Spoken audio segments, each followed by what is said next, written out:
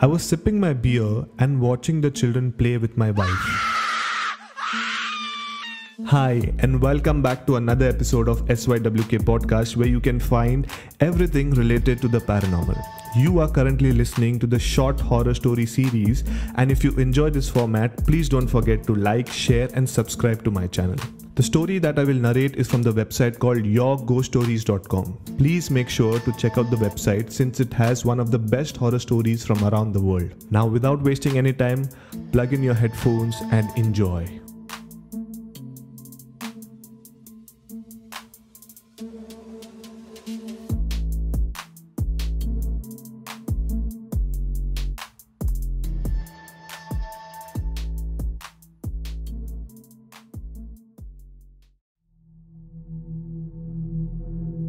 I was staying happily with my family in Sharjah in a one-bedroom flat when we decided to move to a bigger house.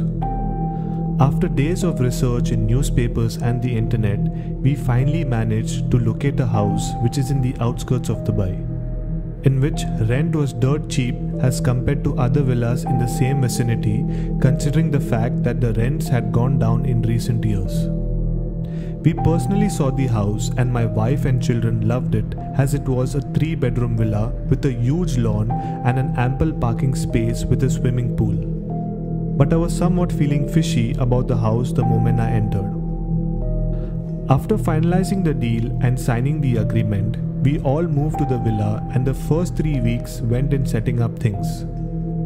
It was after the first few days, things started to take an ugly turn with a series of events that followed.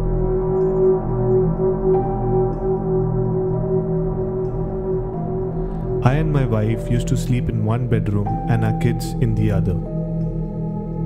It was a Friday night when the first incident took place. I and my wife heard loud screams from our children as they barged into our room, terrified and sweating profusely. They were so terrified that it took us almost half an hour to calm them down. When asked, the children told us that they saw some shadow on the wall which was seen hanging from a ceiling fan and was moving like a pendulum.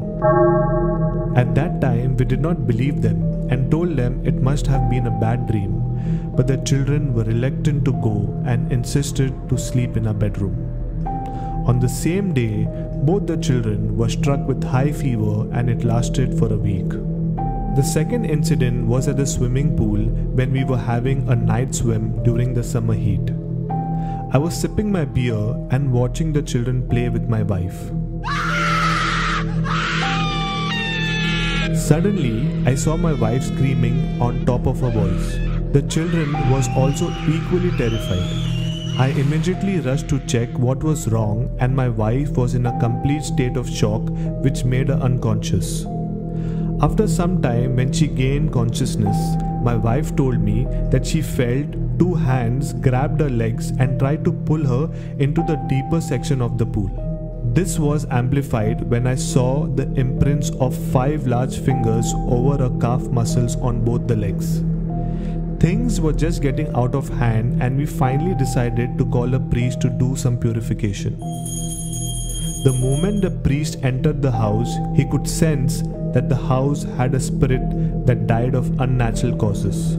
He chanted his prayers, sprinkled some holy water, and things seemed to come back to normal, which was only a temporary solution.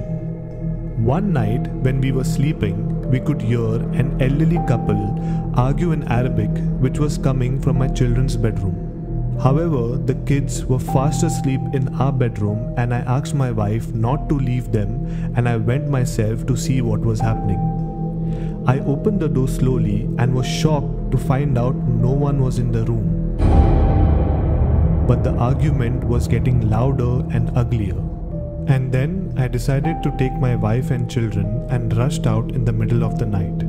And as we rushed out, we both could hear a very loud woman scream. And then there was pin drop silence. We spent until dawn in our car, and then we approached the owner, and after too much of an argument, he told us that he had leased the house to a couple who lived for quite a few years. They used to often have an argument due to financial issues, and one fine day, the man murdered his pregnant wife and killed himself by hanging from a ceiling fan. We immediately vacated the place and shifted to another house. No wonder the owner was giving the villa at a dirt cheap rate. If you would like to submit your horror stories, please send me an email. All the details are in my description. Well, I hope you like this story. If you're listening to this episode on YouTube, comment below and give me your feedback. And if you're listening to this on any of the audio platforms, DM me on Instagram. Thanks for listening and see you in my next episode.